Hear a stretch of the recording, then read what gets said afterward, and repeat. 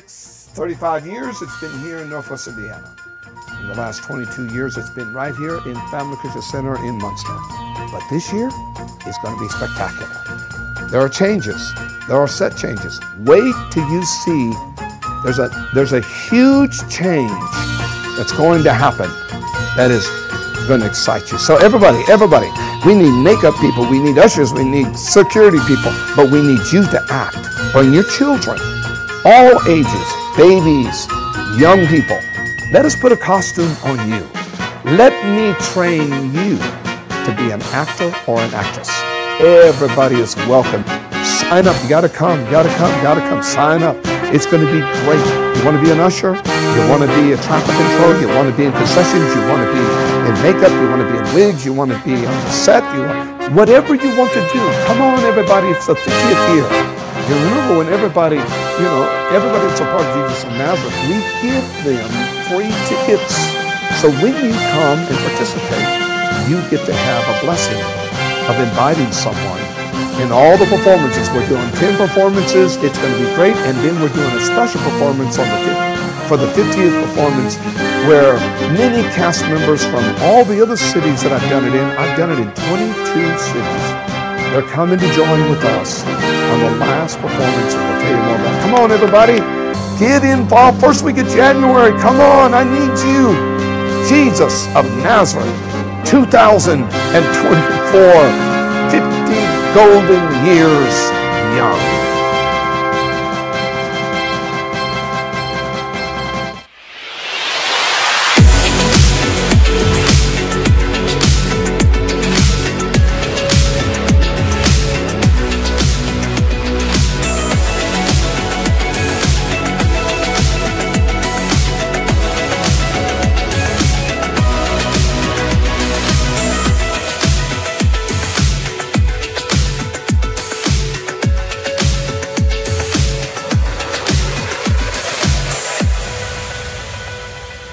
Family Christian Center, welcome to our Wednesday night service.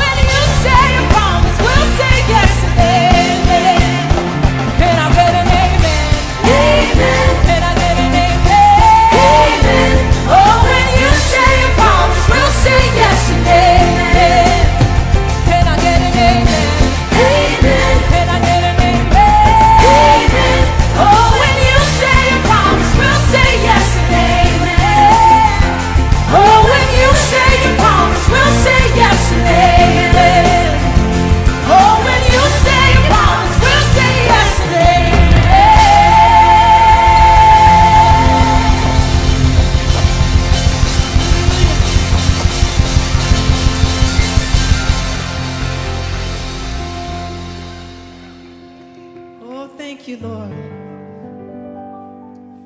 Thank you, Jesus.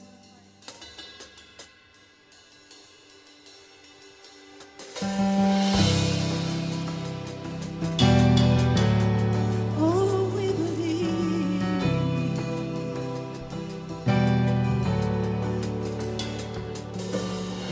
They say this mountain can't be moved. They say these chains will never break.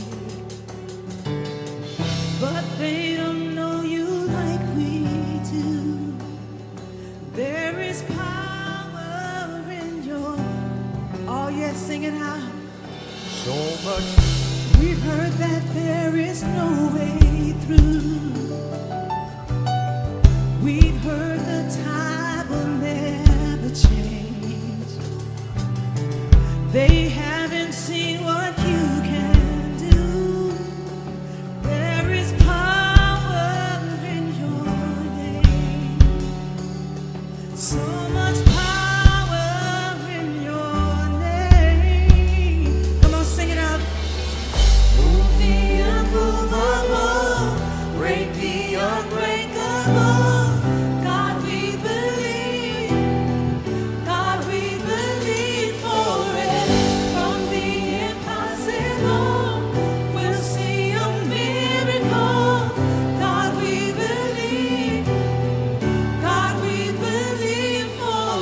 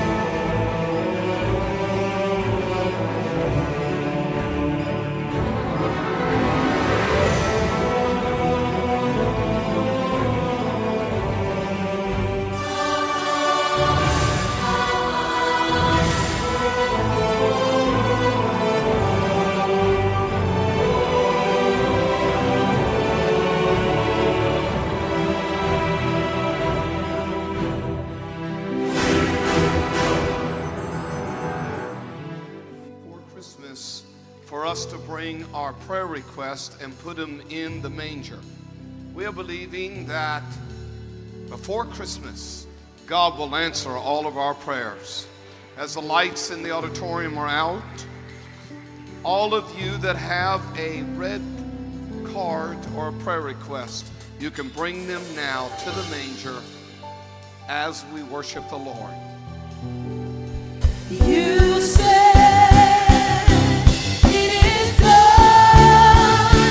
You said I believe. You said it is done. You said I believe. You said it is done.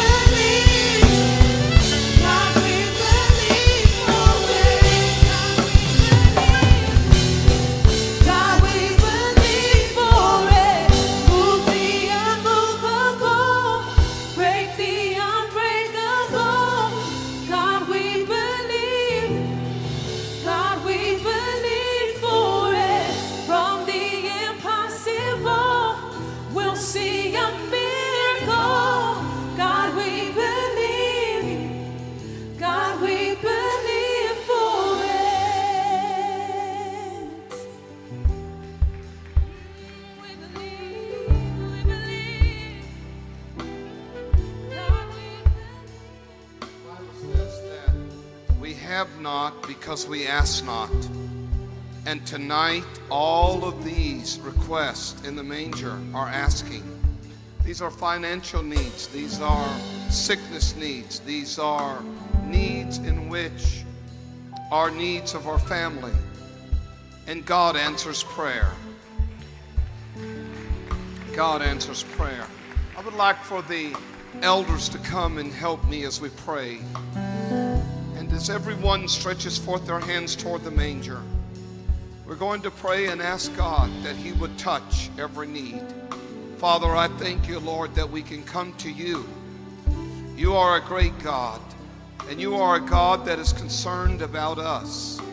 You're concerned about every person.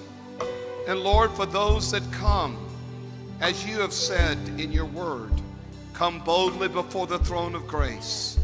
These requests, this writing out the petition, the prayer request, Lord, this is bold. We boldly come. We place all of these in the manger. We're asking you, oh God, as you know every need and every name, we believe, God. We believe, God, that you will answer. And we agree with every father, every mother, every parent, every son, and every daughter. We believe, God, that every request, whether it is financial, whether it is a health need, whether it is a relation in a marriage, whether it's a job, whether it's a contract, whatever the need is, God, we ask you in the holy name of Jesus that, Lord, you will supply the need. You will heal the person, every need, every son, every daughter, every man, every woman. And Lord, we have not read all of these, but God, you have read every one. You said in your word, I know the numbers of hair upon every head. How you do that with nearly 8 billion people on this planet, it is so far out for us to understand the mystery of you being God. But you said it, I believe it.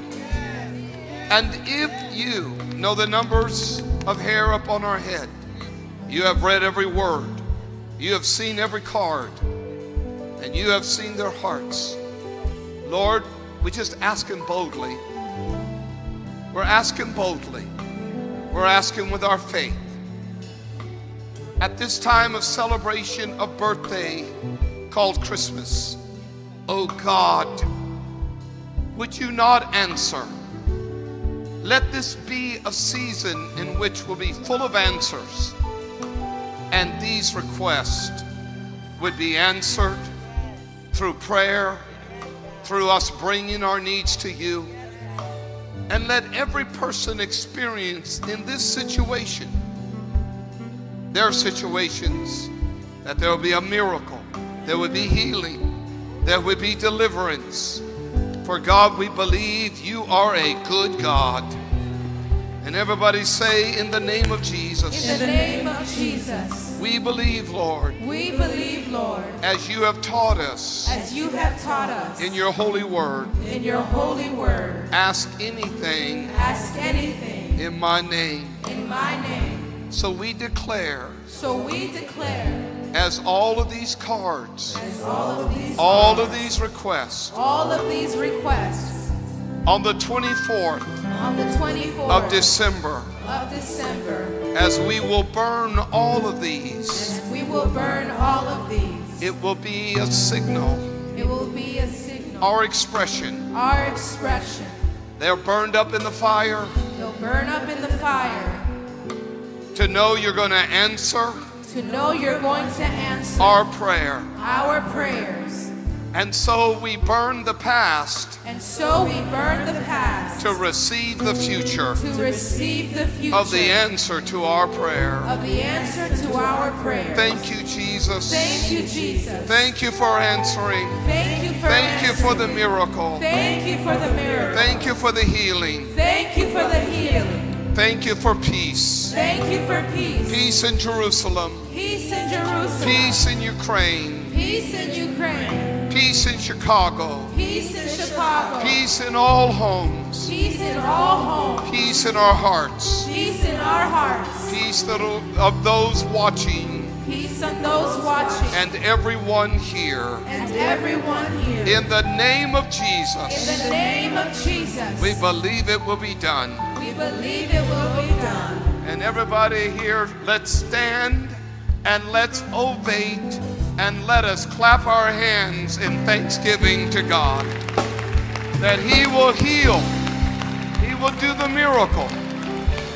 Oh, somebody say, thank you, Jesus. Thank you, Jesus. Thank you, God. Thank you, God. And everybody say amen. Amen. And amen. Amen. Now this is the last time, Wednesday night, that this will go up in prayer.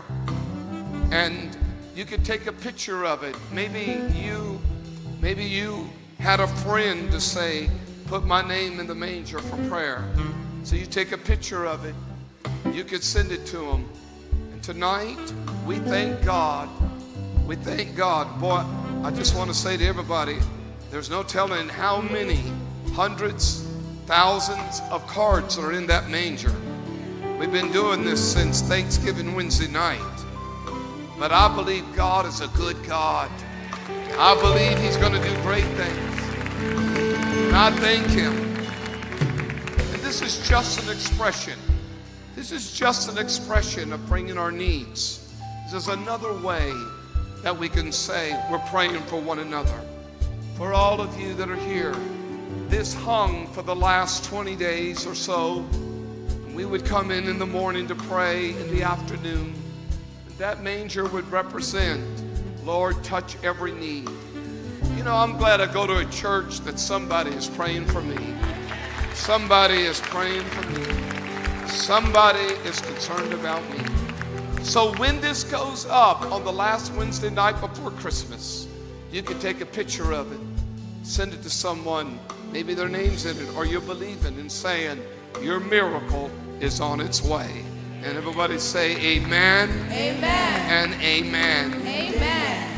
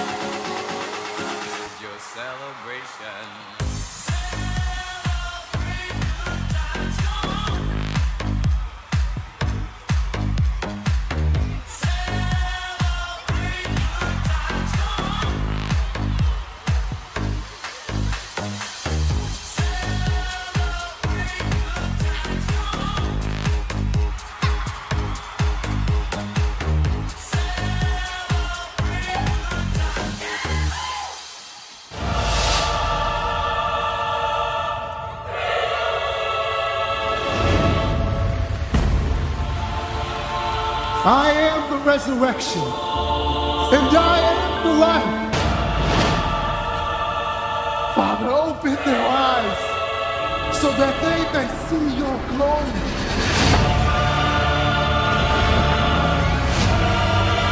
Believe in God, and believe also in me.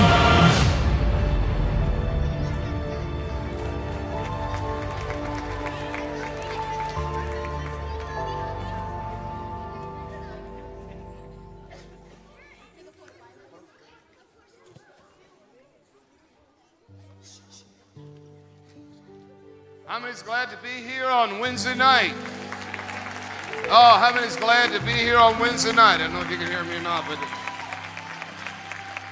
so tonight, before we bring the word, we always, every year, have something very special. And Lynn Pusey, who's a part of our music and worship arts program, is a music teacher at Holman and Watson Elementary School.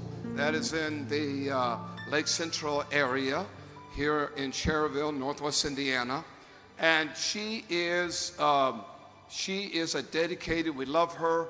And I know there are parents here tonight because you're about, when the curtain goes up, you're about to see all of these elementary students that she is a music teacher of. And they're going to perform tonight for us. And we're so excited. They're children's choir. And I'm not quite sure, but I want to ask if the principal of Holman Elementary is Kathy Tucker here tonight. Did she make it? She was, is that her? Would you please stand, principal? We'd like for you to stand, and we'd like to honor you. Thank you.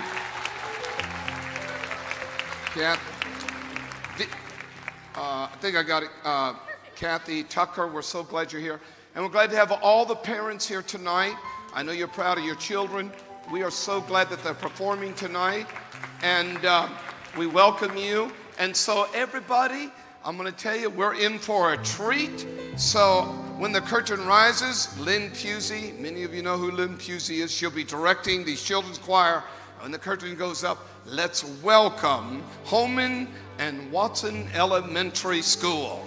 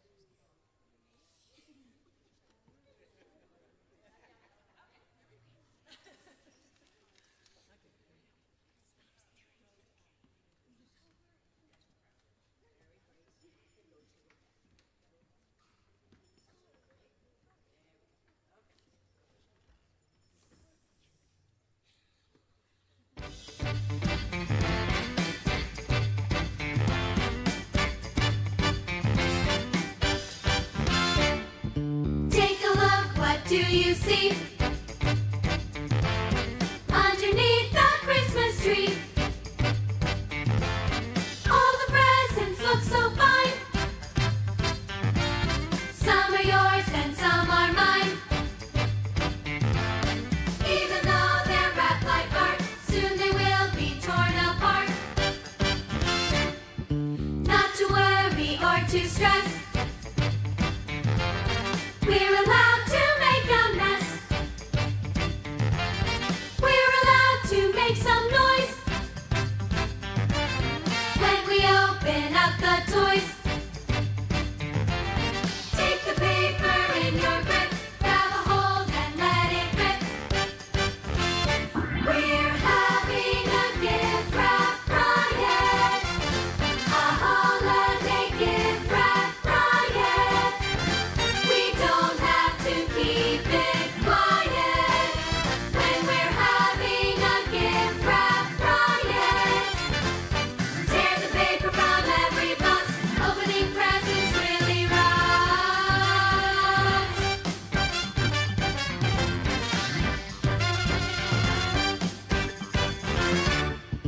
Grab a gift and give a tear, grab a gift and give a tear. Pitch the paper anywhere, pitch the paper anywhere.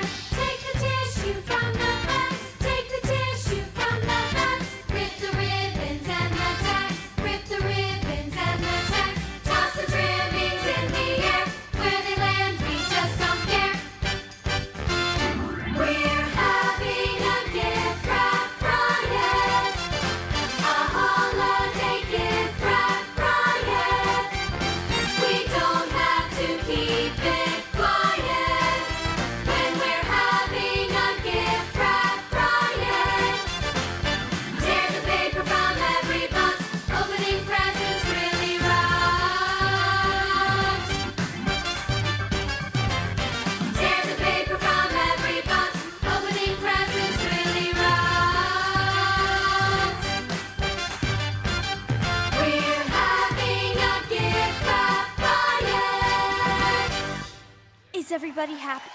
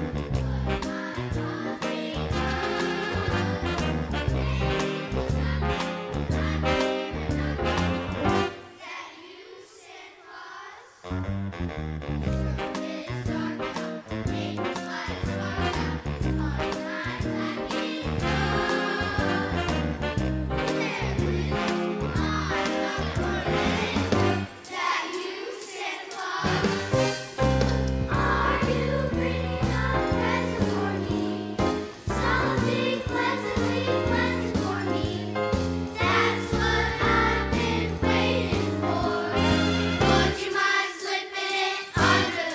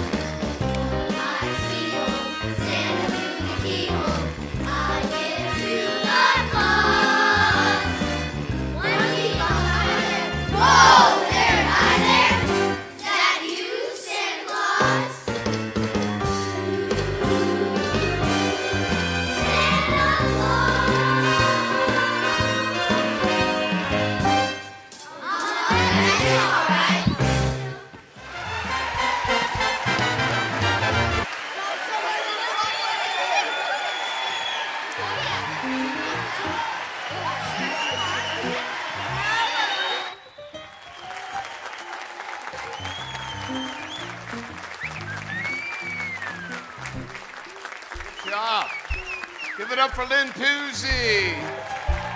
So camera, if that camera over there would come over here, camera. Come right in front here, David. And everybody stay straight up and just go row by row. And just show that row. Because this will be on YouTube and this will go all over the world. All of you parents can tune it in. Watch that camera. He's going to go row by row. He's going to get every one of you. Every one of you. Everybody, while they're doing that, would you stand and stretch your hands? Everybody stretch your hands toward them. How many want to bless the children? So if you stand, we're going to pray. We're going to bless the children. Everybody say, oh God, bless these. Bless these students. Let no harm come. We believe, Lord, you love every student. Protect them. Let angels be around them. Let favor be upon them. Touch their parents. Bless their parents. In all that they do. In the name of Jesus. Amen. I want to tell you did a great job. We are very proud that you were here tonight. Very proud of you parents. Very proud of the principal. And these are the next nurses, presidents, governors. These are the next leaders of the generation. So thank you very much. We're delighted you came. There they go. Come on, FCC. Give them a great big hand. Thank you, parents. And all of you. You can watch it on YouTube. FCC for me. It'll be on the air and it'll be all over the world tomorrow. God bless you. Watch this.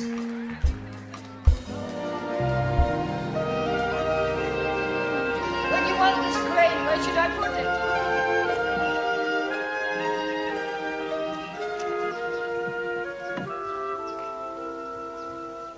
Mary, I've been longing to see you.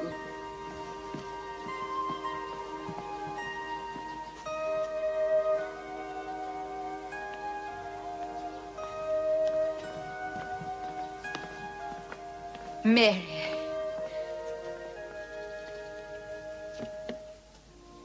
So it is true. How did you know? Who told you? A messenger from God.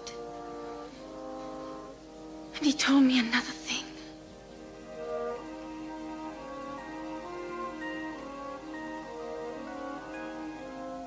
A thing even more wonderful. You're blessed among women, and blessed shall be the fruit of your womb. I too am highly favored, that the mother of the chosen should come to me. From the moment your greeting reached my ears, the child in my womb leapt for joy. My soul doth magnify the Lord, and my spirit hath rejoiced in God my Saviour. For he has looked kindly upon the most humble of his handmaidens, and he has told me that all generations shall call me blessed. He who is mighty has done unto me a mighty thing.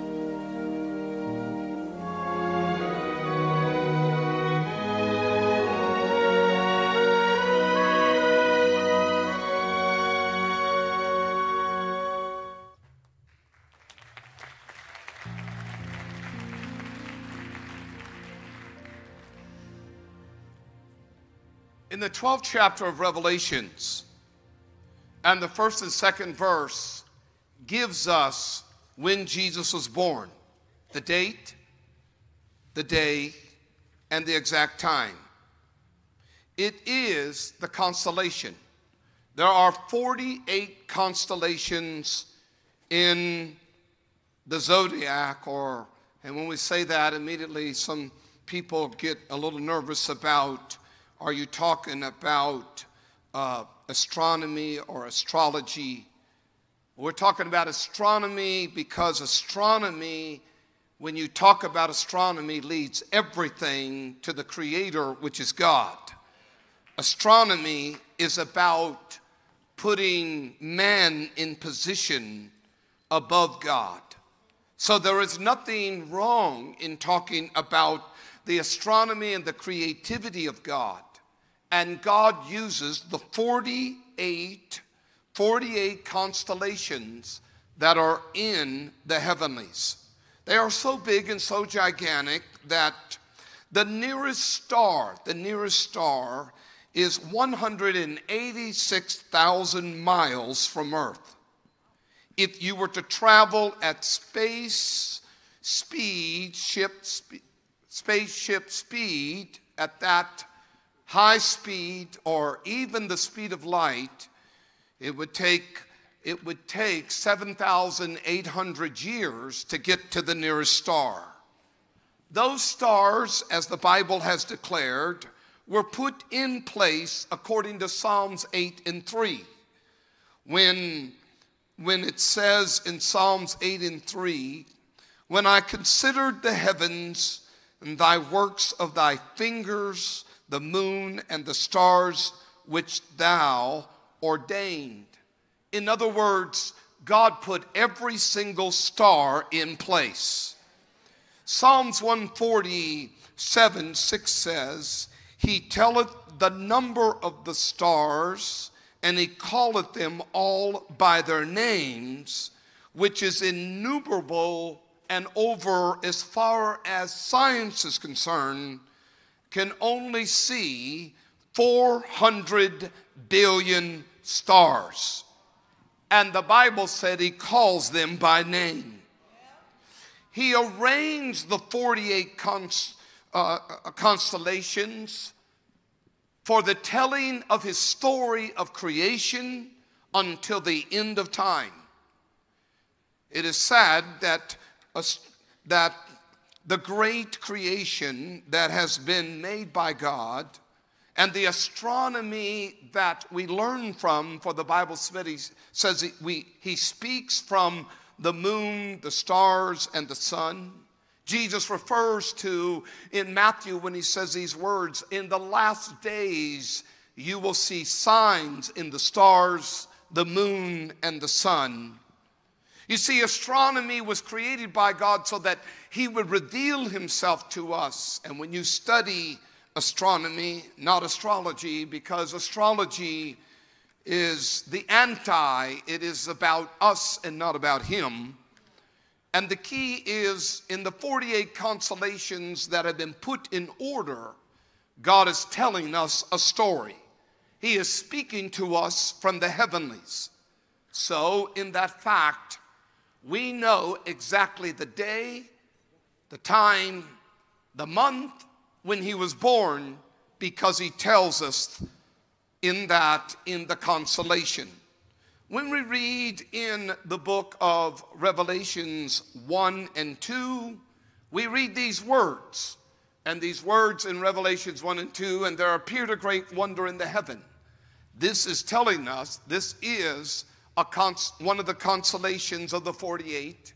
A woman clothed with the sun and the moon under her feet, and upon the head a crown of 12 stars. The next verse says, and she being with child cried, travailing in birth, pain to be delivered. When you put this and connect it with the constellation, you will come up with 3 BC, September 11th, on Wednesday between 6:25 and 7:20. That is the time in which Jesus was born. Now, I don't want to mess up your Christmas this weekend, but I want to tell you that he does not penalize us, or is he even telling us that we are to celebrate his birthday on a certain day, for we are not given those instructions. The only thing we're given instructions about his remembrance is what he did on the cross, and we take Holy Communion in remembrance of him. The key is that he was born on the second day of Feast of Tabernacles, of blowing of the trumpets. On the 8th day, he was circumcised on the Day of Atonement. in 3 BC, he was born during the Feast of Tabernacles. This is said to us in Romans 12:1. I only brought that your attention to tell you, not to discourage you about the 25th, because I think that the Lord will take being lifted up any given time. And when we celebrate his birthday, we are lifting him up. And he says, if I be lifted up, I will draw all men. And isn't it wonderful? Families come together, people come together, and we share with one another the very purpose of him, which is love, joy, and peace. Because of his birthday, he came that we might have life and have it more abundantly. Aren't you glad that Jesus came? Now, some of you are astonished because I said that. Some of you are saying, wow, I never knew that. I never. Then why the 25th? That was a traditional date that came out 325 AD of the Nicene Council when Constantine was the emperor of the world, the Roman emperor of the world. And out of that came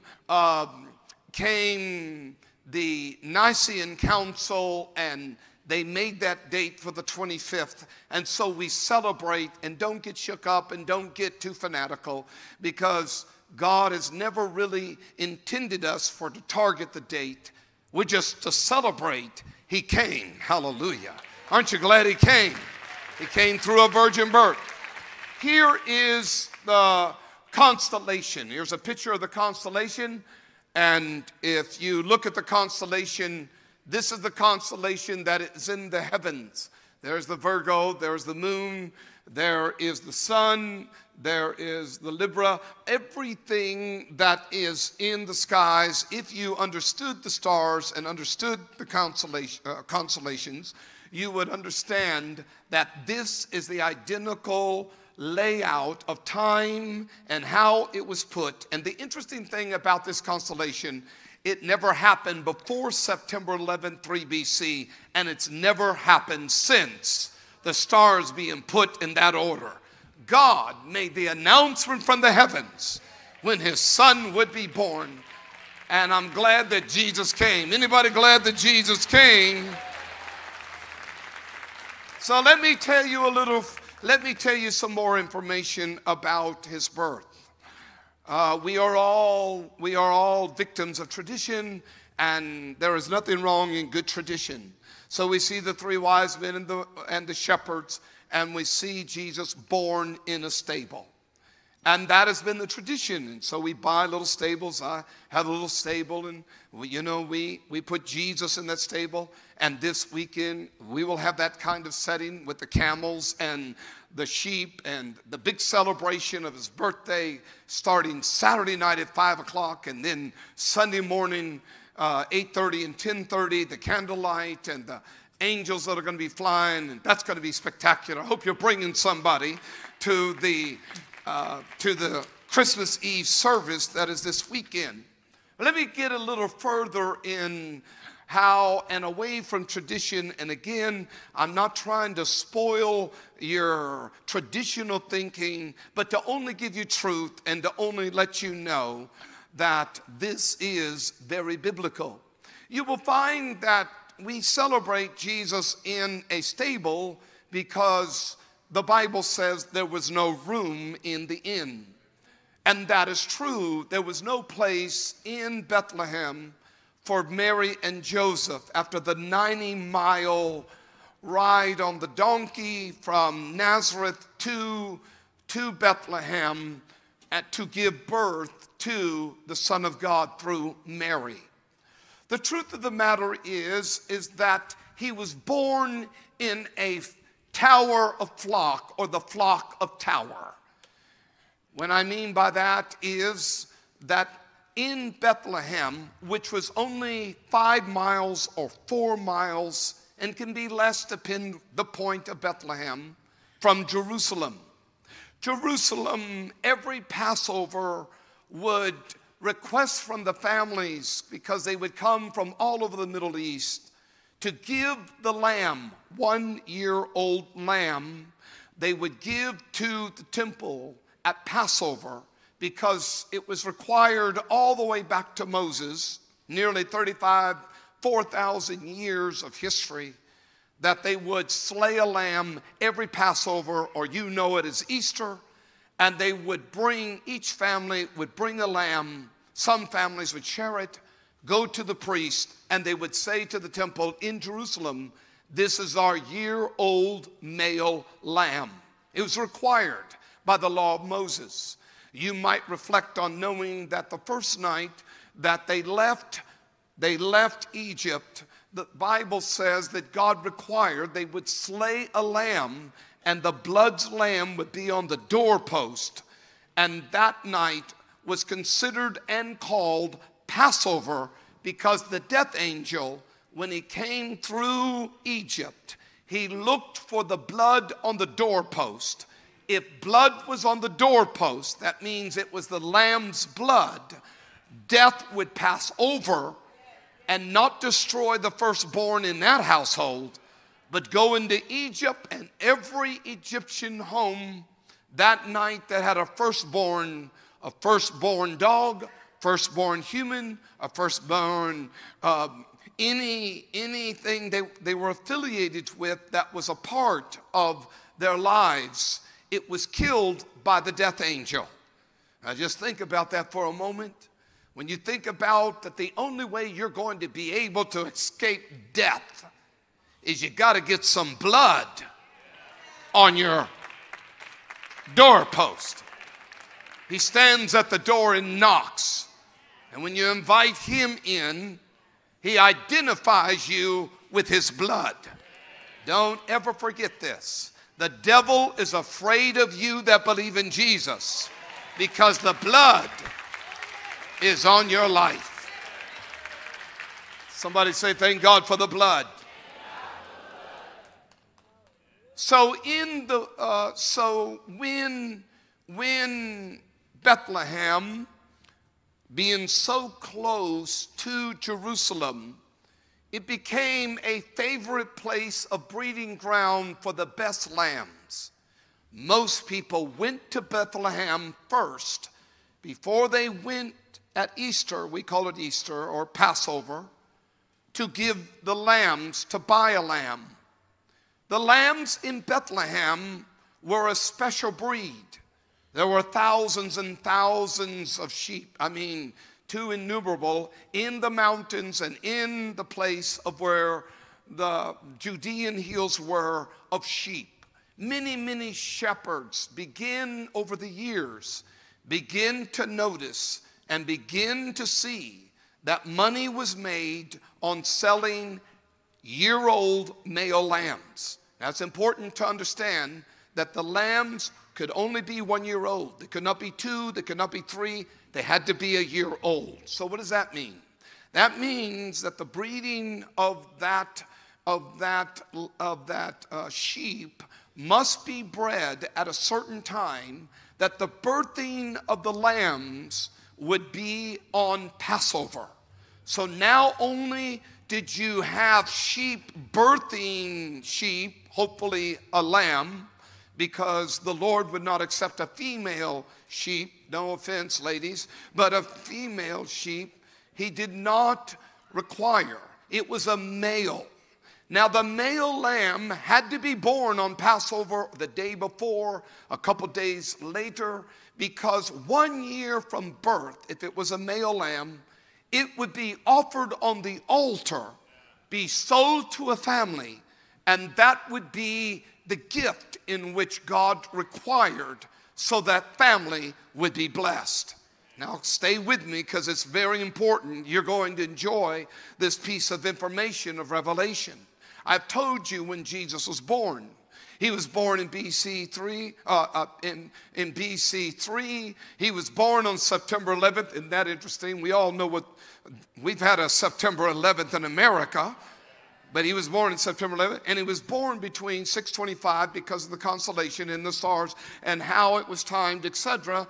And he was born between 6:35 to 7:15. He was born in the evening. So he's born in Bethlehem.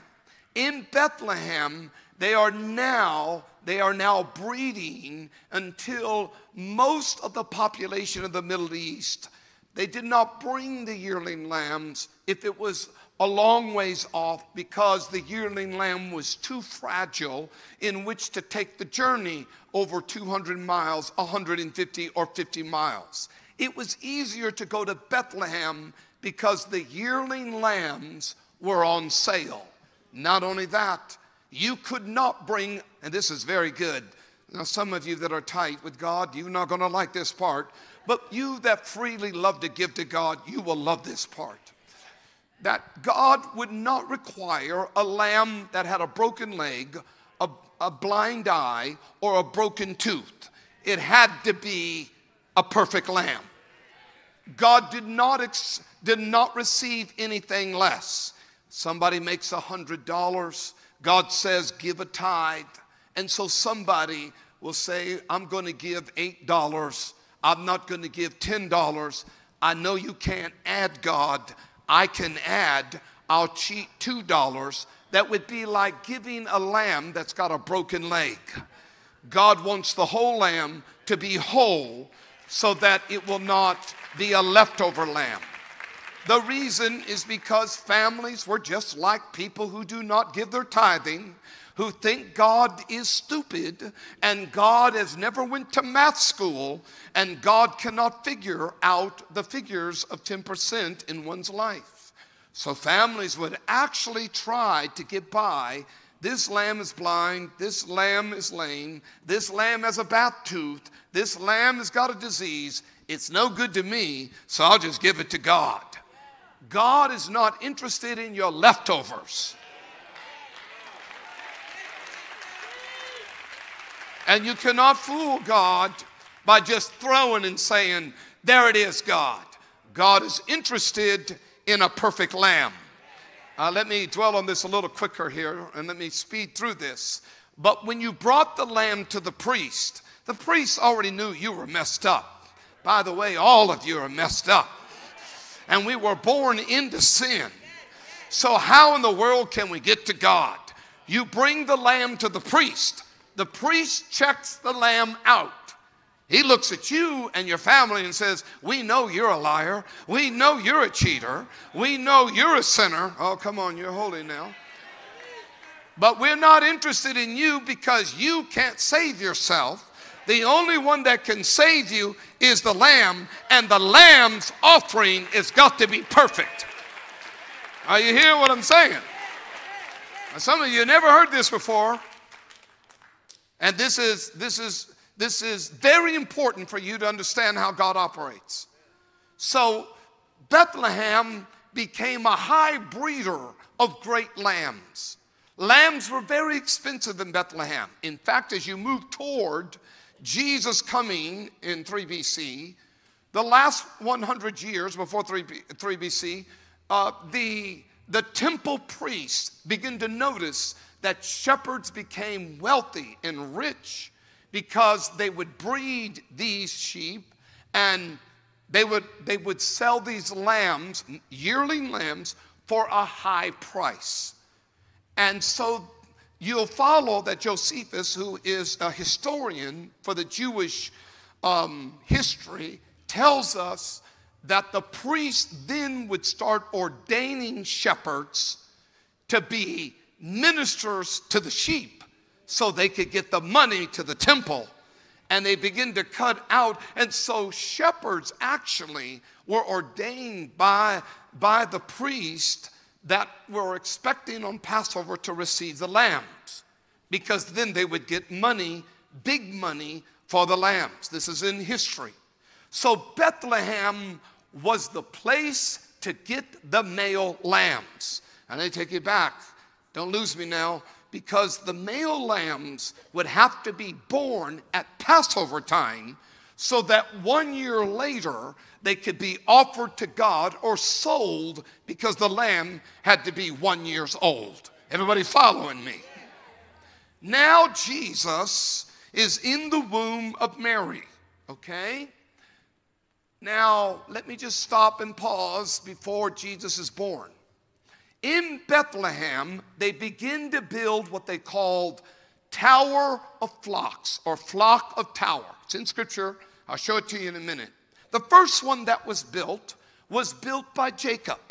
In Genesis, the 35th chapter, you will find that he left his father-in-law, and Jacob he was very wealthy, and he had thousands and thousands, probably 3,000 or 4,000 sheep.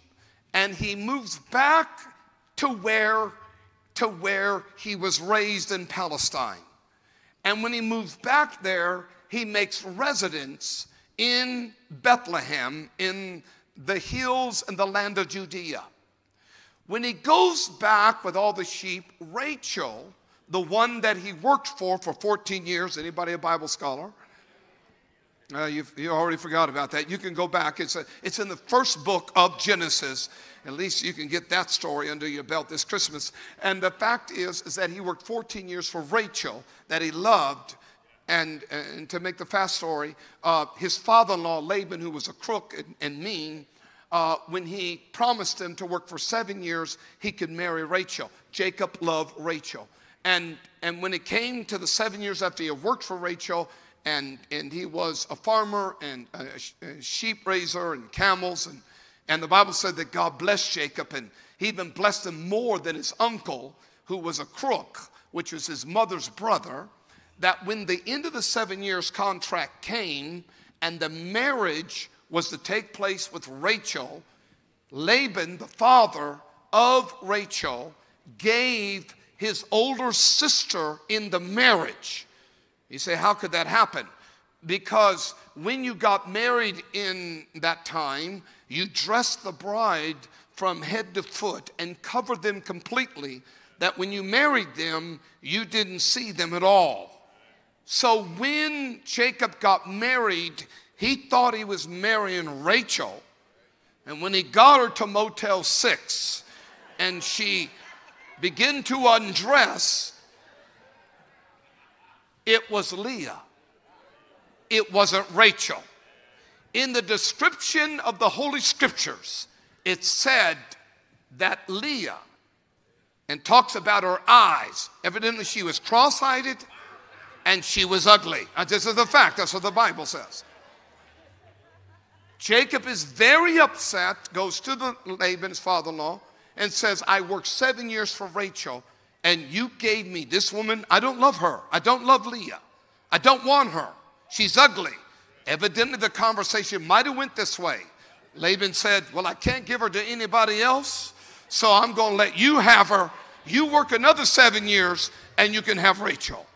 That's in the Bible. See, all of you, if you just read a few chapters, you'd get hooked, and said upon Netflix, you'd get hooked upon these stories of the Bible, which are just absurd.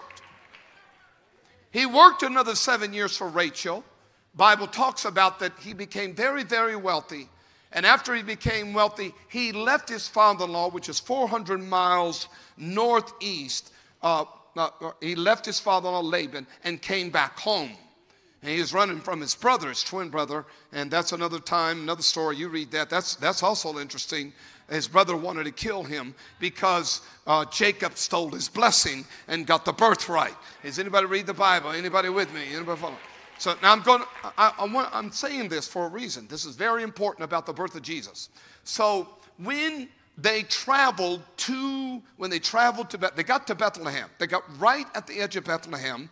Jacob did move in all of his family, all of his flocks, and by this time he had many hundreds of servants. He was a billionaire. He was a multimillionaire by this time, moving all the camels, moving all of the livestock and getting there. Rachel had become pregnant. Now, he did have sons with Leah. He did have sons with Leah. In fact, you will notice that one of the sons was named Judah on Leah. Leah gave birth to 4 sons, and Jacob never loved Leah. And Leah gave up on loving Jacob. And she gave birth to the 4th son, which is called Judah, simply meaning that Leah says, he'll never love me, but I'm still going to praise God. So she names the 4th child Judah. That means whatever you're going through, still have praise. Judah, the tribe of Judah. The tribe of Judah is the praise and the worship. It's the worshipers. Are you getting this? Are you getting a little bit of this now? So now they get to Bethlehem, but Rachel is pregnant with the 2nd child. Does anybody know Rachel's first child? Anybody know the name of his first child? Rachel's first child. Yeah, smart. Joseph. Most of you didn't know that. Please read Genesis. All you have to do is read the first few. You don't even have to read the whole Bible. Just try to read 3 or 4 chapters of Genesis, and you will find that the first child that is born between Rachel and Jacob is Joseph. Yeah, Joseph who went to Egypt. Joseph who the brothers hated. And he had 11 other brothers, and he was the 12th one, and his mother was Rachel. When they got to Bethlehem and moved, all the brothers had been born. They were different ages, and now Joseph was probably about 4 years old, and the other brothers ranged from Joseph's age all the way up to in their 20s. So now there are 11 sons. The 12th one is getting ready to be born. She's pregnant. She's riding a donkey. She gets to Bethlehem, and her water breaks. Rachel's water breaks in Bethlehem, and she starts giving birth. She dies at the birth of her second son, and she names him Benau, which means I secretly have served gods behind your back, Jacob. That means you can come with your husband and not really believe in Jesus. That means you can be around the atmosphere of God and have the blessings of Abraham, Isaac, and Jacob and still not believe in the God of Abraham, Isaac, and Jacob. Oh, you're not following me. I've lost you somewhere. Don't you remember when Laban came and said, my gods are missing. There's some images that are missing. And they were leaving town. And they made everybody dismount off of camels and horses to check the saddles out. And Rachel would not move, saying that she was on her period. Oh, you can read that. I'm telling you, it's more interesting than Hugo or Hola or whatever you got going on in your streaming thing. And she wouldn't get off the camel. You know why? Because the Bible says she hid gods, meaning that she never worshiped, she never believed in Jacob's God. That means you can be in the atmosphere of Abraham, Isaac, and Jacob. You can raise your children and they'll leave to go to college and never come back to church and never believe in God and be around the presence of God, but they have learned to worship their own gods. Oh, come on, somebody help me here now. Now watch. You say, I thought you were talking about lambs and talking about his birth. What's this got to do? Everything. Listen. So Rachel gives birth to Benau. Jacob changes the name to Benjamin.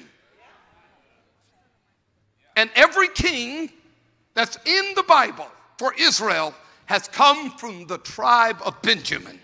Even though your mama is bad, God can redeem you and break the curse and bring a blessing. Oh, that's good right there.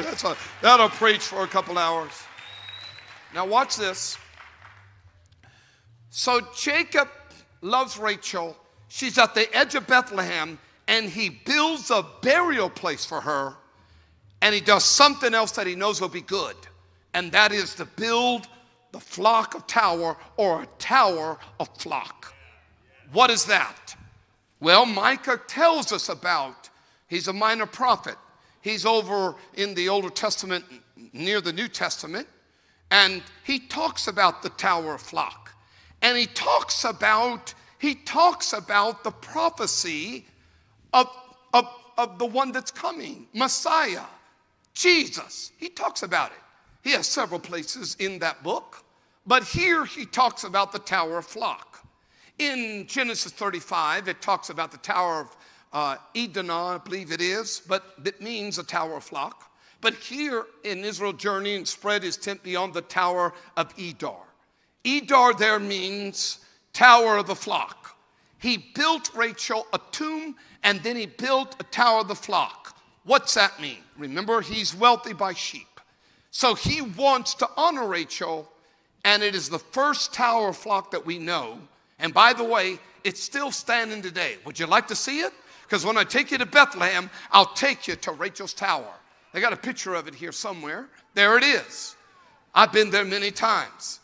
And it is on the edge of Bethlehem What is that? Not only is her tomb on the other side over there, but this is called the Tower of Flock. They built many. What's going on in the Tower of Flock? What is this with Jesus' birthday, Pastor? You're really veering off. You got me on a rabbit trail. Hang with me. Hang with me. Because when you walk out of here, you're going to feel like you're the smartest person that's ever lived. And this is good conversation around the dinner table, and you'll blow people's mind when you begin to give them this information. What is the Tower of Flock? What's the Tower of Flock? In that Tower of Flock, they would take the lambs, male lambs only. Soon as the male lamb was born, they would usher that mother into this Tower of Flock. It was like a hospital for just lambs. Where were mangers created and invented?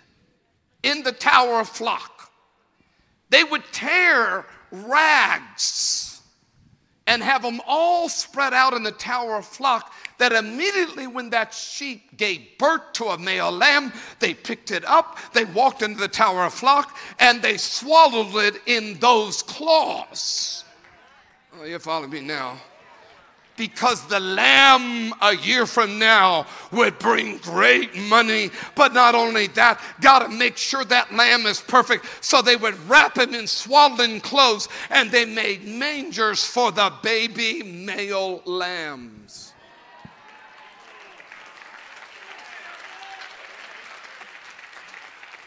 Some of you have lost you went to sleep. You said, I'm sorry I can't clap. I don't follow you. These that are clapping are already saying, oh my, I'm putting the dots together here. Something going on here. There's something going on here. Now watch this. Take us to Micah. Did I give you David Micah 4? Micah 4 talks about where Jesus was born. Now this is going to mess your stable up. And by the way, don't let it, because I'm going to have a stable this weekend. I can't build a tower.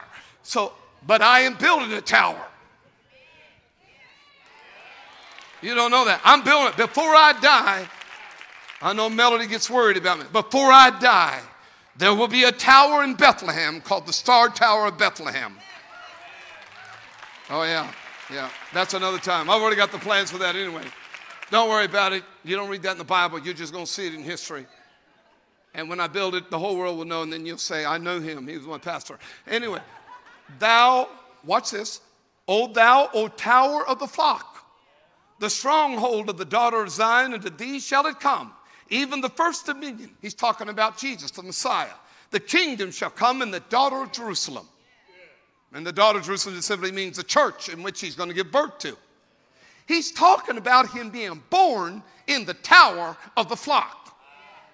You're not with me. Stay with me. I'm almost there. Mary and Joseph can't find a place, and no one has a place for Mary and Joseph. Someone comes to them and says, this is so good, whether you like it or not. Someone comes to them and says, why don't you go to the Tower of Flock, which happens to be at Rachel's tomb, which the Bible talks about. There's a night when Rachel is weeping for her children, when Herod kills the baby. Now you're following me. Track with me now. And when was Jesus born? He was born when they were not using the Tower of Flock, because he was born at the Feast of Tabernacle in September, where the rags were hanging, which were swaddling clothes, and the mangers were clean, and the hospital, they won't use it for another 6 months. It's completely empty. Oh, you're not with me. You don't believe me.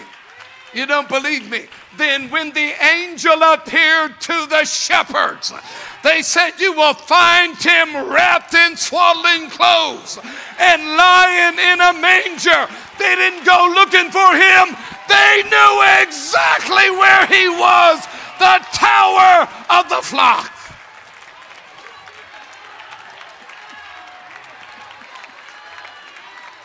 Some of you didn't enjoy that at all. That took 50 years of studying and history. You ought to be, you got that free, you tightwad, you got that free.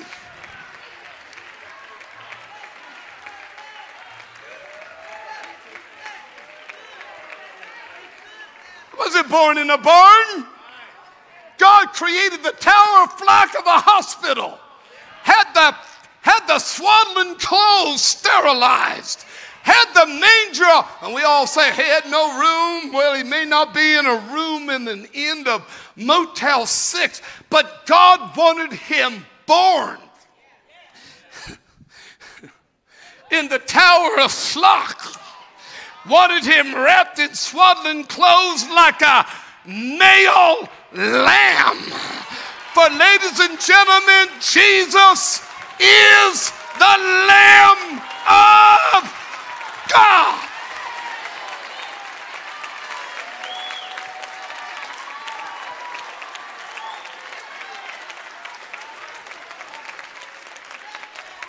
Because I've been in church all my life, I've never heard anything like that. When you come to a church that reads, and a church that understands, and a church that understands Bible prophecy, you ought to just liven up the saints. Because let me tell you why. As they brought the lamb to the priest to make sure you didn't give a bad lamb. Oh, this is good. When you come to God, he don't look at you. He knows you're a cheater and a liar and you've messed up, etc. He's asking you, what are you bringing me? And you bring the Lamb of God. And God said, that's my son, and he is perfect, and you can be saved.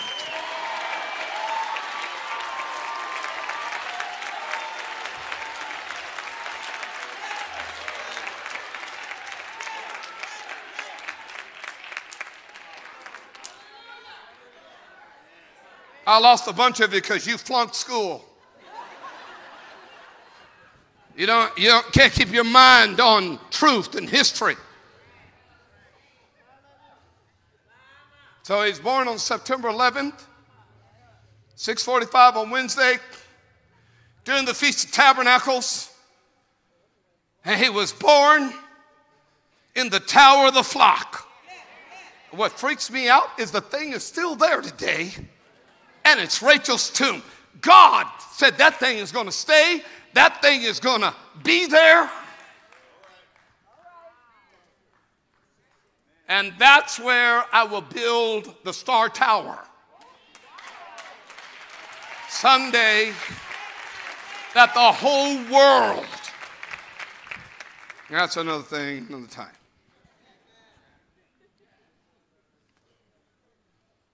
Pretty good, eh?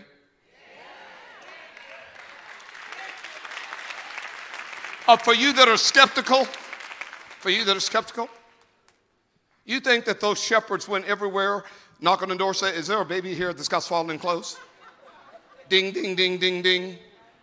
When that angel said swaddling clothes and lying in a manger, they knew they were professionals. They said, he's at the tower of the flock. Well, what about the wise men? They came 2 months later. Didn't you read that part? Wise men came 2 months later. After Jesus escaped and went to Egypt and then came back, then the wise men came. I don't mean to mess you up. And listen, when you come this weekend, we won't mess you up. We'll do it just the way you want it. We'll have hay, a barn, and wise men and shepherds all at the same time. And you can have fun saying, I like it that way. That's all right. It's all right. Don't get panicked about it.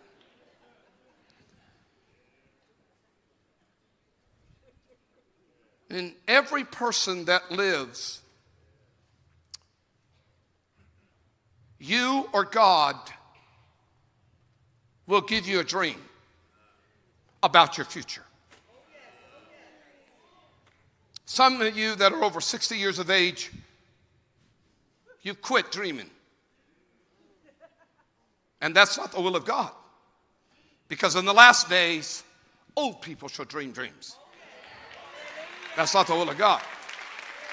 But you've given up on your dream. Remember when you were in your 20s, you told everybody you're going to have this, hadn't come to pass. They said you got that.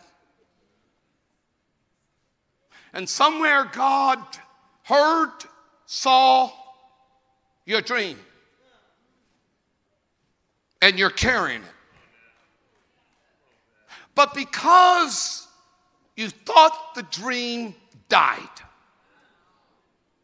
and there was no manifestations, in like a woman who carries a baby and begins to grow. David's going to show you some images of Mary and Elizabeth, the pregnancies. And Elizabeth is John the Baptist's mother. And a few weeks ago I told you how that Elizabeth's husband is Zechariah, and Zechariah blows it with his unbelief, but she gets pregnant. And Elizabeth is old, and she's got to get away because of gossip, conspiracy, whatever. She has to get away carrying what God has said, your dream's going to come to pass. And her dream was to give birth to a baby. Yours might be a financial, it might be your children, it might be, all of us have dreams. And I want to say to everybody here, you have a dream. You have a dream. Don't ever give up on your dreams. They say, it'll never come to pass, Pastor. You don't know who I live with. You don't know where I'm at. You don't know the curse. I don't have this. I don't have that, etc. I've come tonight to reestablish and to tell you, your dream is going to jump. It's going to jump.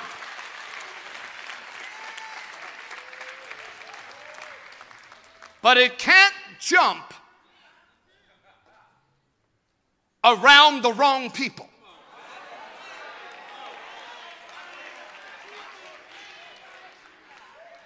And the reason why it hasn't come to pass is because you're in the wrong crowd. You can name them what you want, relatives, friends, whatever. You're in the wrong crowd. They don't make nothing jump in you. They put you down. They're jealous. They talk behind your back. They smile to your face and can't wait till you leave. Borrow money from you and never pay it back. You tried to be accepted, to drink like them, to cuss like them, to tell dirty jokes like them, and try to be one of the boys or one of the ladies. But that crowd really doesn't like you, especially if you talk about your dream. Talk about something good's going to happen. My children will be highly favored and blessed. I'm going to have good health till I'm 90 and nobody's going to have anything to do with it. The doctors are going to be amazed. God's going to order my steps. I will be rich. Listen to me. If you are born again, do you know the Bible says, I will bless you that you will give an inheritance? And you shouldn't, as a believer, die broke and your kids pay for your funeral. It ought to be just the opposite. When you die, there is stuff given away. God has blessed you. I'm going to get 25% of the audience to clap here. You know why you're not clapping? You know why? You think the dream is dead. You think it's dead. Never going to happen. Elizabeth is pregnant, and about 4 months of pregnancy, she thinks, because she's old, it died. She hasn't felt any movement. She's not growing. It reminds me of Melody. When Melody was pregnant with Kent, Melody was not showing very much, and it was coming time to the 9 months. And she and I talked about being concerned about this pregnancy. There was a lady in our church, her name is Delphia Carlisle. She's still alive. She still goes to church. She's a Holy Ghost woman. Yeah? You ever been around Holy Ghost people?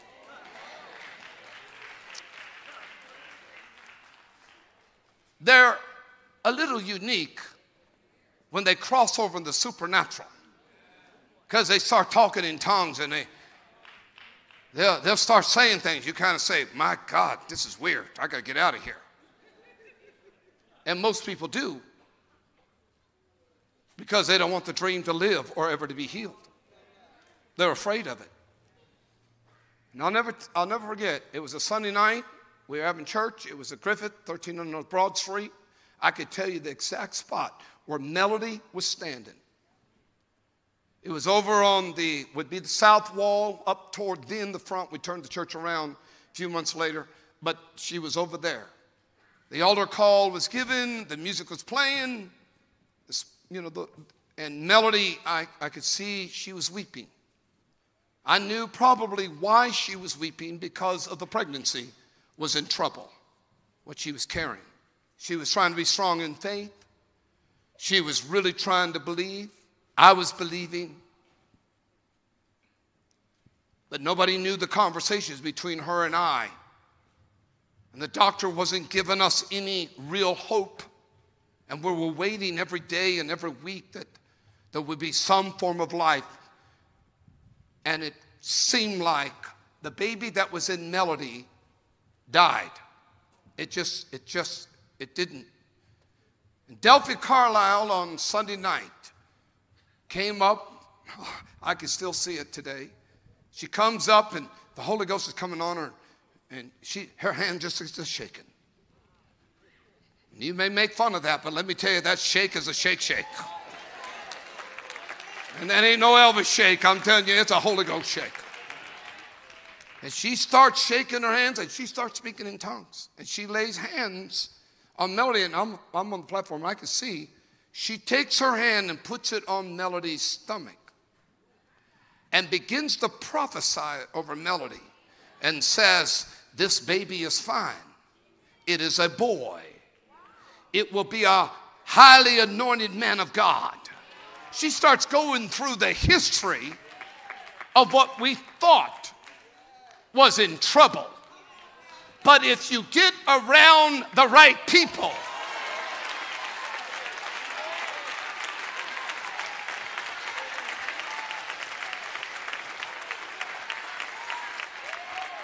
okay, I'm almost done here. Kevin, just a moment, you can start playing, but listen to this. So Elizabeth, this is going to happen. This is the atmosphere. This is angelic time. This is all going to happen to anybody hearing me or knowing this.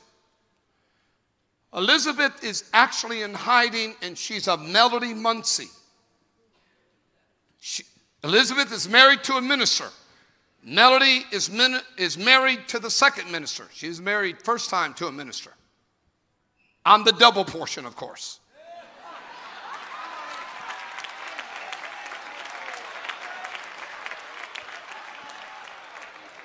God bless her first husband. Thank you, Lord, that you sought to take him home, Lord. Thank you, Jesus. Good man. Candy's father. Good man, really was. I never got to meet him personally, but he was a great preacher, great singer. He was not as good looking. Let me tell you what, he was better looking than me. He was. He was taller. He was actor ability looking stuff. He was a model looking thing. I'm glad the Lord took him home. I'm really glad the Lord. No. He was. Melody did not marry a slouch. I mean, he could sing, he could play the piano, he could preach. He was a great leader, and it was great. I never got to meet him personally. I never met him, but so many people of my friends, etc. And then Melody had his picture. Even when we got married, picture. One day I took that picture out. I put my own picture there. I wasn't as good looking, but my picture. I may be exaggerating that, but it's fun to exaggerate. So, Elizabeth is really in quandary, and everybody here, when God tells us what happened when he came through Mary, the angel of the Lord told Mary, go to Elizabeth. Now, think about this. This girl has been told by the angel of the Lord, you're pregnant. She's already had a conversation with Joseph, and Joseph has told her to her face, I'm going to divorce you. I'm not marrying you. You read that in the Bible. Look, if you don't read anything else, just read the first 2 chapters of Matthew. That'll give you enough about the divorce case on Joseph. He said, I'm going to put you away. I'll protect you, Mary. But if anybody finds out about this pregnancy, they're going to stone you. They're going to kill you, and they're going to kill me too. And I had nothing to do with this. May I say to everybody, you may not get the credit for singing, ushering, giving, coming to church.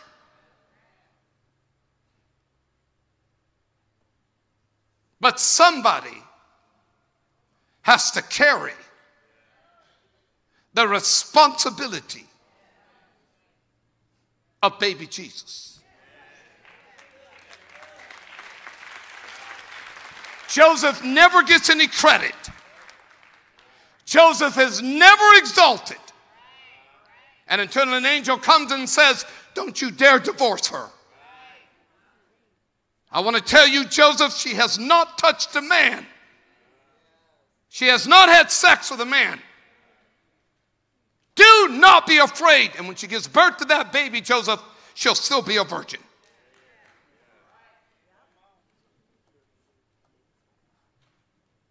And when you feel like you don't get the credit in the kingdom, trust me, God's using you to help carry the gospel and the kingdom. So Mary doesn't know who to go to. She can't go to her mother. She tried to go to Joseph, and Joseph rejects her. I'm not saying she's got any fear, but she's concerned. But the angel clearly said, go and find Elizabeth. She's already pregnant with John the Baptist 6 months ahead. Watch. This is the end. Bible said when Mary walked in the presence of Elizabeth, and Mary began to tell her about the salutation of prophecy being fulfilled, and that she was the virgin, and the angel appeared and began to give her testimony, the baby jumped in Elizabeth. You get around Holy Ghost people. You get around the people of God. You come to church. Whether you're sitting in the back of the balcony, the power of God and being around the right people, your dream will jump.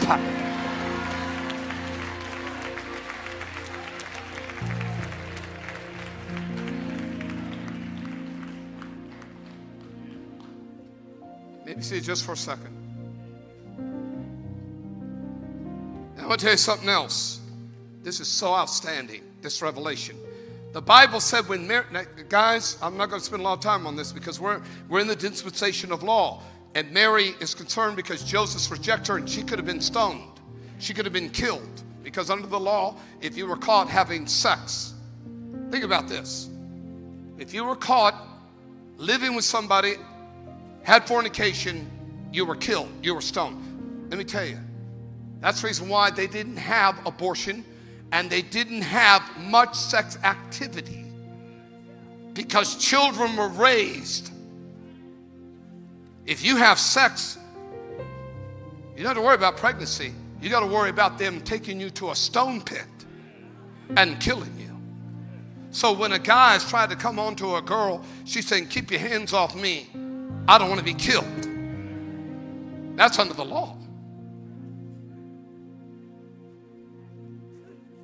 Mary is in this predicament. But I want to show you something. When you have Jesus, let me tell everybody something. When you have Jesus, there will always be a predicament. There will always be a Herod that wants to kill you. And and the Jesus that you have in your spirit.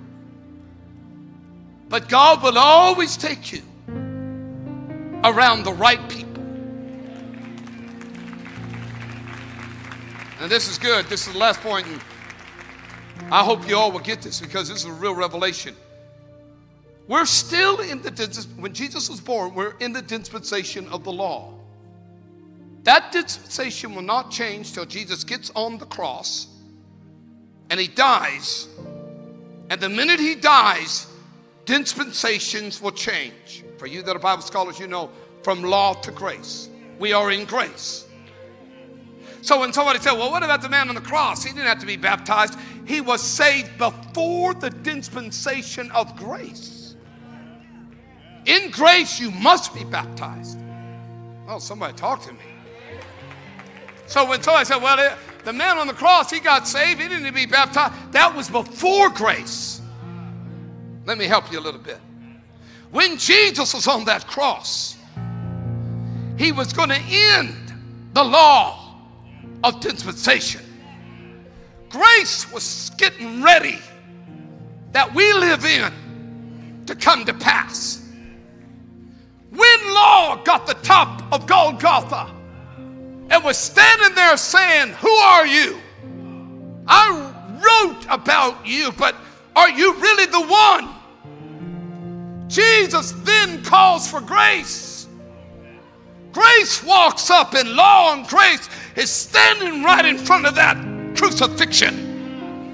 And before he says it's finished, he gives grace a job to do and tells law, you're going to die, but grace, you're going to live. But grace, when I say it is finished, I need you to go to the temple and take the veil.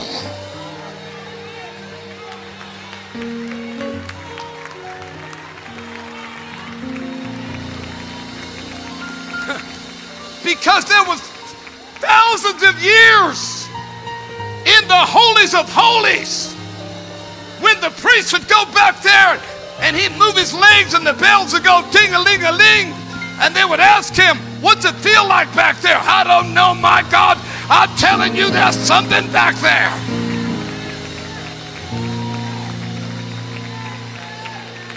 And you know what was back there?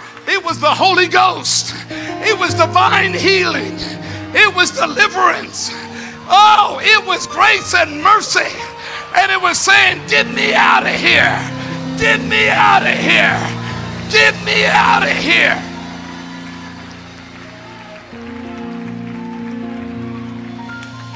And when the priests would go back, they can't see me, guys. That curtain's closed. No wonder they can't get into church here.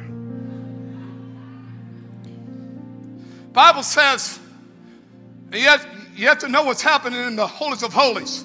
Watch this. You ready? This is free. I said I'd be done in a second, but this is so good. You got to hear this. When the priests would get in the holies of holies once a year, divine healing would shake them. Hey, get me out of here. Tongues, Holy Ghost, power of God, the gifts of the Spirit, mercy and truth, grace, forgiveness 7 times 70. Get me out of here. And the priest would sprinkle lamb's blood. And grace would say, that's not good enough. Go out there and get me some more blood. But when Jesus told grace, take my blood, I want you to tear the veil from the top to the bottom. I want you, my God, hallelujah. I want you to let what's behind the holies of holies out of that place, that everybody can freely have the grace of God. Stand to your feet and clap your hands.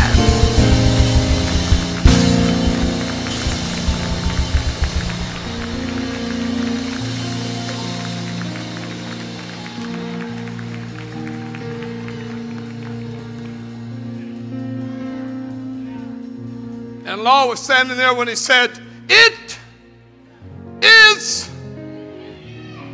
finished." And the Bible said he bowed his head. He didn't give up because he bowed his head.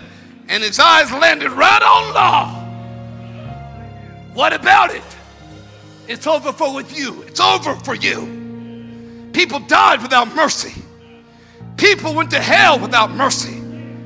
But it's over for you. I fulfilled it. Grace, let's go wild. Let's save people that feel like they don't even have a chance. Let's forgive people over and over. Somebody needs to clap their hands and say, "Thank you for the grace of God." Somebody shout hallelujah.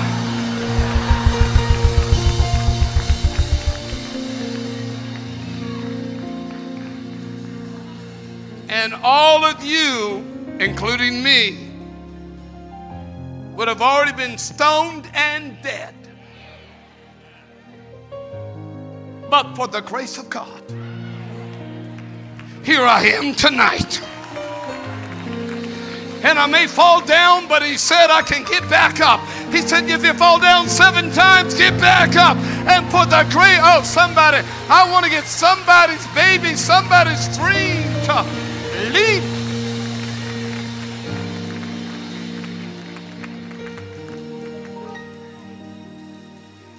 And tonight I pronounce the 2023 Christmas miracle.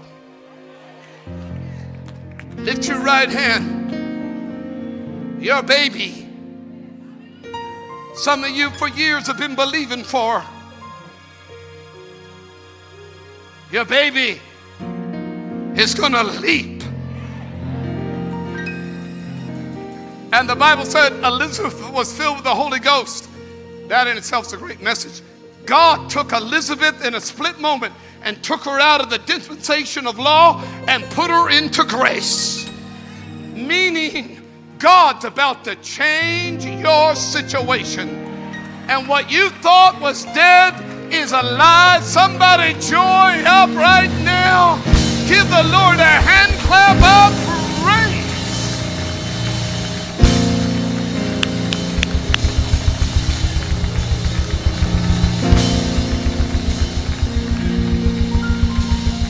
Okay, everybody. You say, "Well, Pastor, what should I do when you put that blessing in my babies and my dreams are going to come to pass?" And I'm excited. You do what Mary did. Read it. What did she say?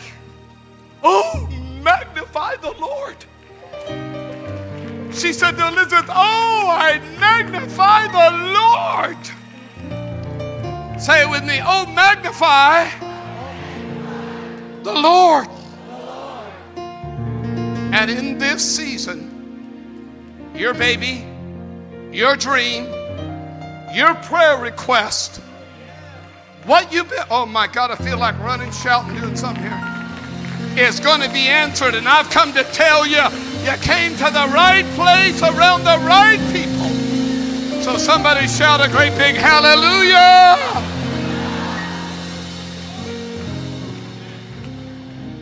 Merry Christmas, Jesus. Wow. Turn to somebody and say, "My baby just leaped." Just say that. My baby just leaped.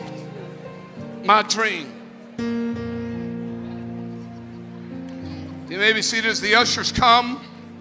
How many love to give to God? How many love to give to God?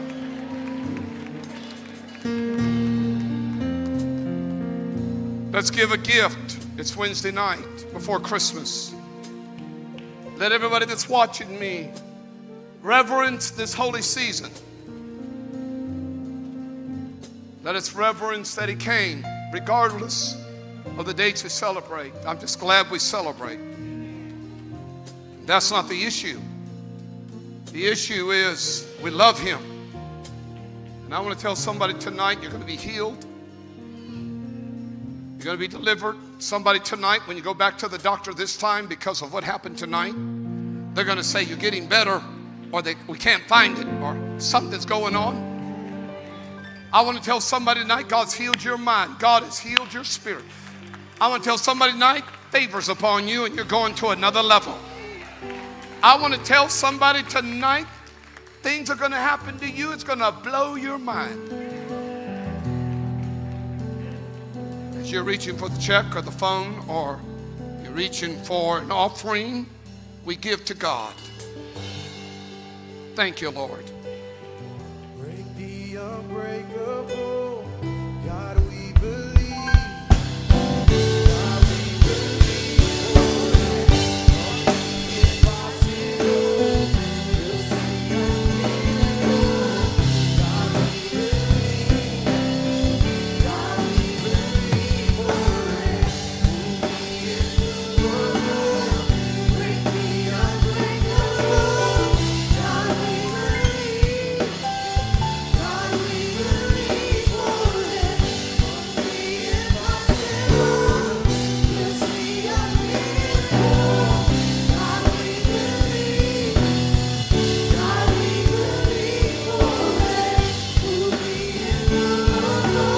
Ushers go.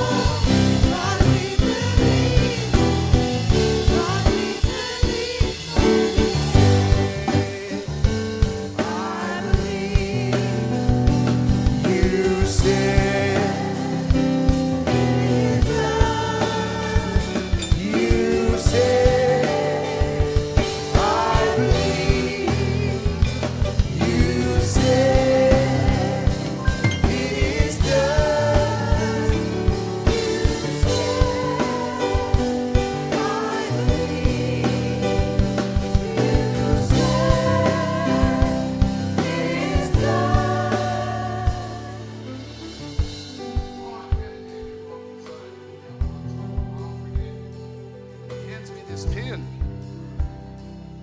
It's a pink diamond. May not be real, but I take it as a sign. I just take it as a sign. Prosperity. Oh, you can make fun of me all you want, but God's able to do all kinds of things. Thank you, Father. Everybody giving?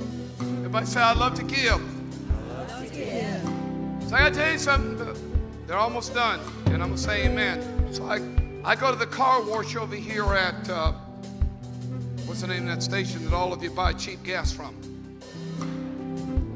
Is that 66? The one right here in Munster. What is it? Is it Exxon? It's the one all you Illinoisans know about. So they got a car wash in there. It's good. It's a good car wash. I like the car wash. Come on, offering. I'm going to pray. Thank you. Balcony give. All the balcony give. All the balcony gave, say amen. Good. So when I go through the car wash, there's a young man, or there's several young men that do this, but they guide me in. I've already paid for my car wash, but I always roll down the window and I always give them a tip. They're always amazed. But every time I give them a tip, I roll the window up and say, I'm going to get you. You're going to get saved. Nobody got excited for me to say that. What's wrong, y'all? So I tip them. Every time I go to that car wash, I tip them. And I know nobody else tips them. Because it's a cheaper car wash, and that's the reason you go there, because it's cheaper. But it's good. So you don't have to tip anybody. But I do it anyway. I do it every time I go through. Many times I went through the car wash and said, Lord, am I doing a good thing? I really want to reach these young men.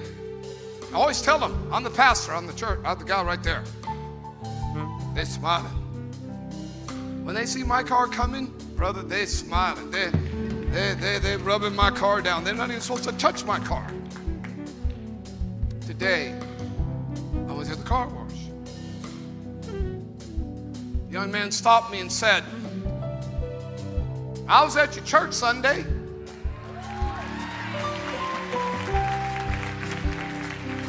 said, I sat right behind the sound booth. And I know one of the guys up there named David. This is the truth. This happened to me today. You know what he said?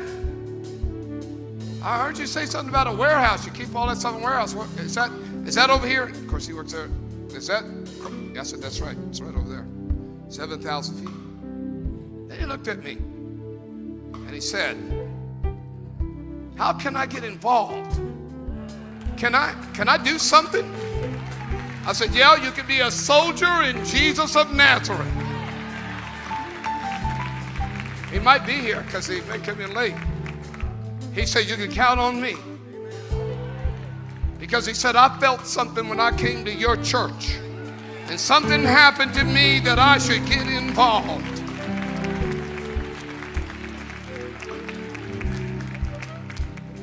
I guarantee you I've been giving tips maybe for 2 years, that same guy. But I noticed something happened the last 3 or 4 times. He would say, Pastor, don't give it to me. Put it in the offering. I said, no, I got to give it to you. Why don't you come and bring it in the offering? Let me tell you something. There's somebody you don't even know or do know that when you get around, their baby jumps. They don't understand who you are, but there's something about you. Spread love, joy. This is how we will reach people. Be kind. If you make money, don't be a tightwad. Give some of it away to somebody that needs help. Make their day. Do something nice for them. You say, but I don't get anything in return. Don't do it to them. Do it like it's Jesus. For when you've done it to the least, you've done it to me. So everybody, on the 6th of January, I expect everybody to get involved, your children. Melody and I will be here on the tryouts of the 50th year. Usually I'm not here on tryouts, but I'll be here this year on that Saturday. Get everybody. You don't have to be saved to be in Jesus of Nazareth. Be a witness. And everybody say these words. I have Jesus. I have Jesus. And wherever I go,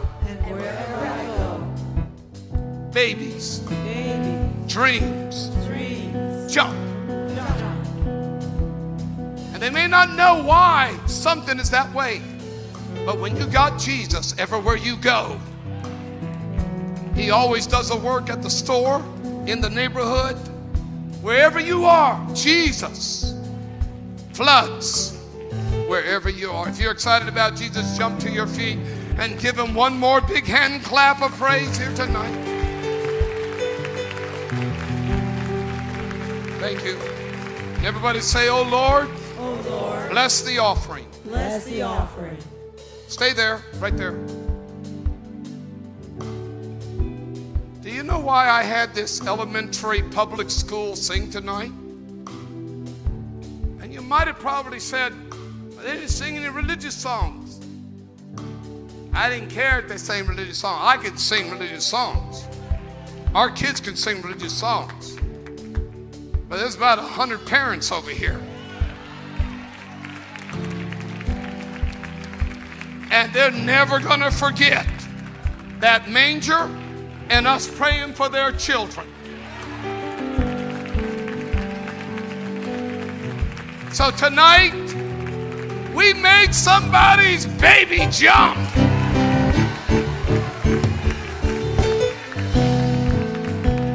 So everybody say with a loud voice, I'm going to have the best Christmas, love, joy, peace, and it doesn't matter of the gift I already got, the gift of life, and I am happy about that. And everybody shout a great big hallelujah. Turn to somebody and say, Merry Christmas. I'll see you Saturday night, Sunday morning.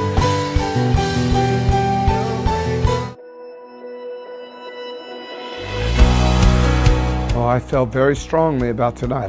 There's a release that is upon you. There is a move of the word of the Lord to tell you that something has jumped in your spirit.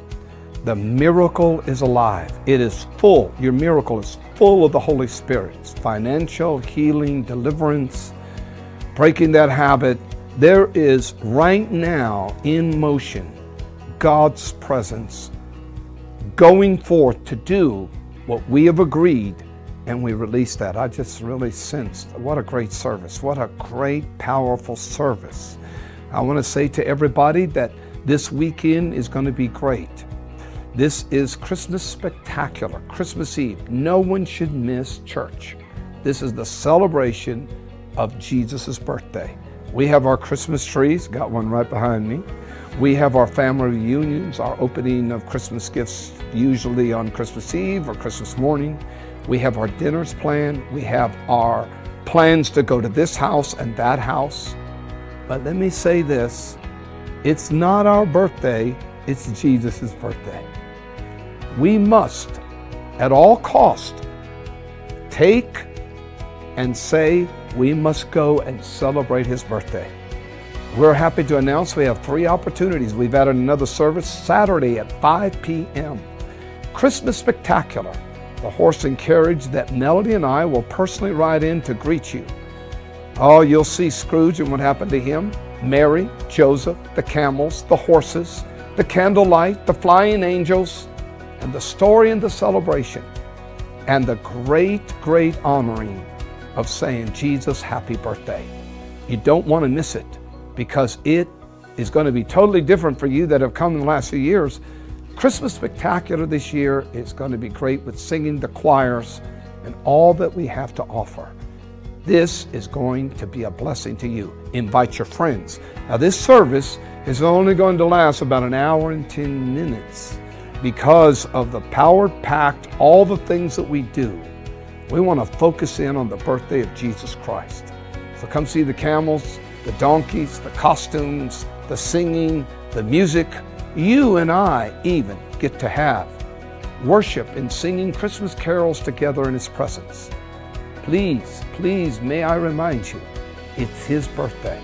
3 services, Saturday, 5 p.m., Sunday morning, 8:30, 10:30, streaming continues at 12:30.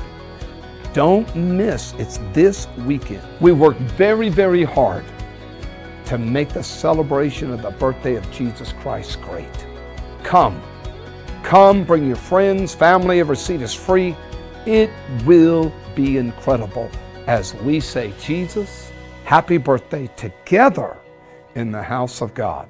Can't wait to see you this weekend. God bless you and have an incredible miracle day in your life every day in Jesus' name.